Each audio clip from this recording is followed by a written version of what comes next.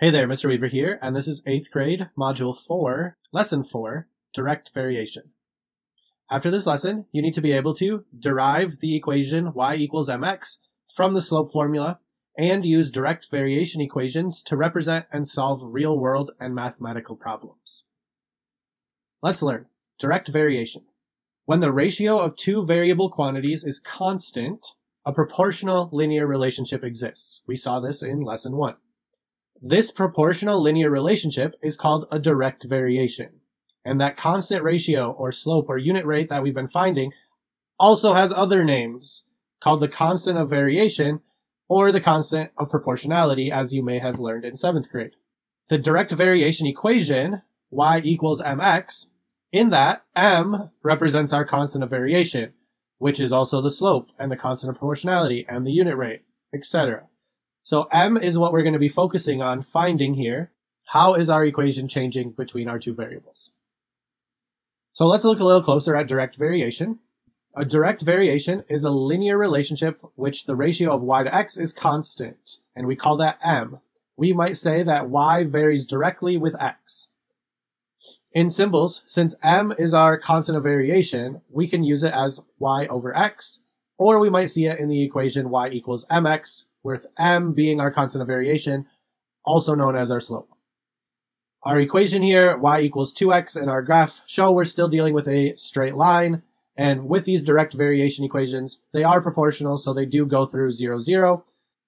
So first, let's look at how to derive our direct variation equation of y equals mx.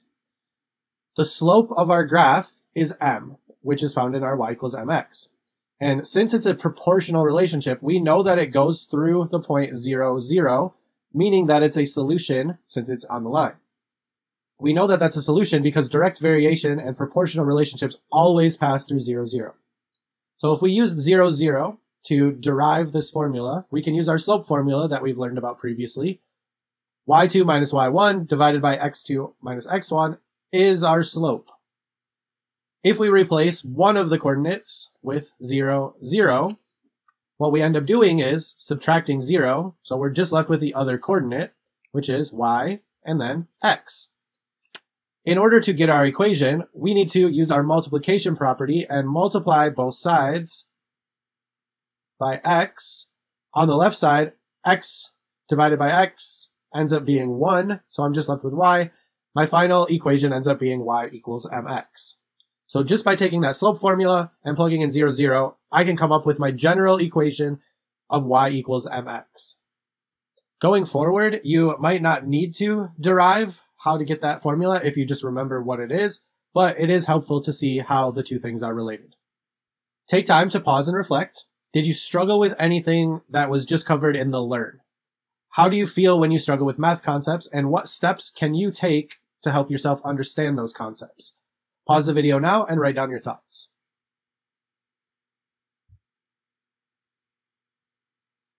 Example 1. Write direct variation equations from graphs. The cost y of gymnastics lessons varies directly with the number of sessions x as shown in the graph. Write a direct variation equation to represent this relationship, then identify the constant of variation and interpret its meaning. So we can see here in our graph we have our cost as our change in y, our rise, and our number of sessions is our change in x, or our run. If we want to find our constant of variation, which in other name is a slope, then we can find using the graph by finding our rise over our run. So I am given 2 points here. If I make my slope triangle, I can see that it went up 10 and over 1. So the price went up $10 for one more session. So the slope of this line would then be 10 over 1, or just 10. 10 divided by 1 is 10. Now that I figured out that the slope is 10, I can quickly write my direct variation equation. I just take 10 and plug that in for m. So instead of m, I'm going to write 10. My direct variation equation is y equals 10x, with the only thing that we changed was our slope once we found it. Part B, find the constant of variation and interpret its meaning. So we just found the constant of variation was equal to the slope, which was 10 over 1, or 10. What did it mean in this context? it meant that the unit rate, that's another word that means constant of variation, was $10 per session. So if we look at this, if you're not sure exactly what it's meaning, 10 was our rise. Well, what unit is on the side for our rise? That is our cost. Our 1 was in our run section. What unit is going along the bottom? That is the sessions.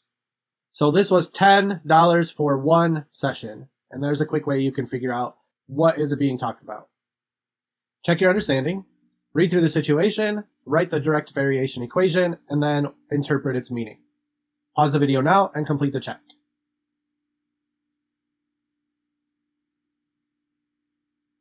Check your answer. First, your direct variation equation should be y equals 5x if we find the slope. So I'm just going to choose a couple points here, not necessarily right next to each other. We learned in the last lesson, slope triangles, any triangle will work. So 10 to 25 went up 15. 2 to 5 was 3. So 15 divided by 3, that was my rise over my run, is 5. So I've replaced m with 5. What's our constant of variation? It was 5. That was our slope. What does it mean in this context? Every mile that you go farther away, that's what the distance is that's increasing, the time goes up by 5 seconds. So every mile farther, it is going to take you 5 seconds longer to hear the thunder after you see the lightning. Take time to pause and reflect. In the example in the check, you found the constant of variation from a graph. Thinking about what you've learned in previous lessons, explain how you could find that constant of variation from words or a table if you are not given the graph, which sometimes you won't be. Pause the video now and write down your thoughts. Example 2. Write direct variation equations from words. The cost of bulk peanuts varies directly with the weight of the peanuts. At a local grocery store, 2 pounds of peanuts cost $5.80. Write a direct variation equation to represent this relationship. Then identify the constant of variation and interpret its meaning. So part A, write the direct variation equation. To do that, we need to find the unit rate, which is the slope, which is the constant of variation. It tells us $5.80 is for 2 pounds. So if I can find how much it is for 1 pound, that's my unit rate, which is the same as the slope. So $5.80 for 2 pounds, let's divide that. We would find that it's $2.90 for 1 pound. So the unit rate here is $2.90 per pound of peanuts. Now that we know our unit rate, that's our constant of variation, so we can plug it in for m into our equation. We have y equals 2.9, or you could put 2.90 if you want to keep it consistent with the money aspect, x. So y equals 2.9x. That is your direct variation equation. Last, what was our constant of variation? We just found it. That was 2.9 or $2.90. That means that the cost per pound was $2.90. Check your understanding, read through the situation, and answer both parts. Pause the video now and complete the check.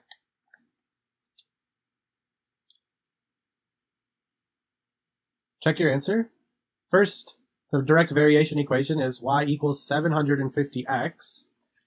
In order to find that unit rate or slope, we take our total. She's earning $3,000, and it took her 4 weeks to do that. So 3,000 divided by 4 is 750. That's how much she can earn in 1 week.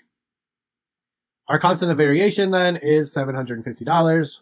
In this context, that is how much she earns in 1 week. She earns $750 each week. Example 3. Write direct variation equations from tables. Aubrey is baking oatmeal cookies for the school carnival using the amounts shown in the table. The number of cups of flour varies directly with the number of cups of oats. Write a direct variation equation to represent this relationship, then identify the constant of variation and interpret its meaning.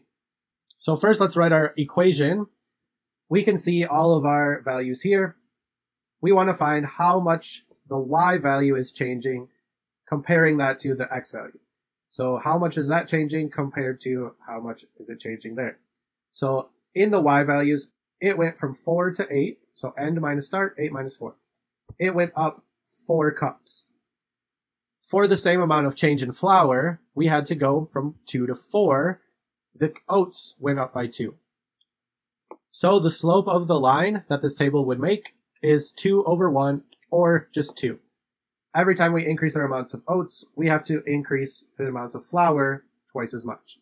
Now, in this situation, it happens to be the same as if you're multiplying across. So all of these are just multiplied by 2, which happens to be the slope.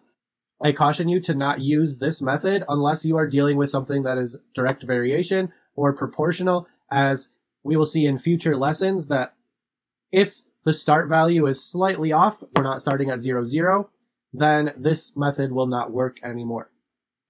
Find the change in y divided by the change in x. That's your better way to find your unit rate. So we found that our slope was 2. Let's put that in place of m.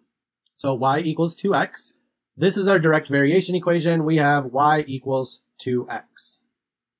What is the constant of variation and what does it mean? The constant of variation was our slope, which was 2.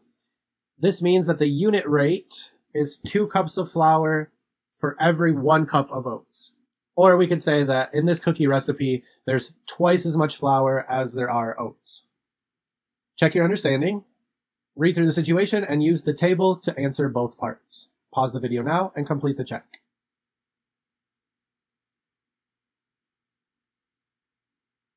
Check your answer. First, the direct variation equation is y equals 45x. Our change in y, it went up 45 for 1 more lap. So this was just 45, change in the y over 1, which is 45. Y equals 45x once we replace that for m. So what's our constant of variation? It is 45, what we just found. What does it mean in this context? 45 is how long it took her to swim 1 more lap. So it took her 45 seconds to swim each lap.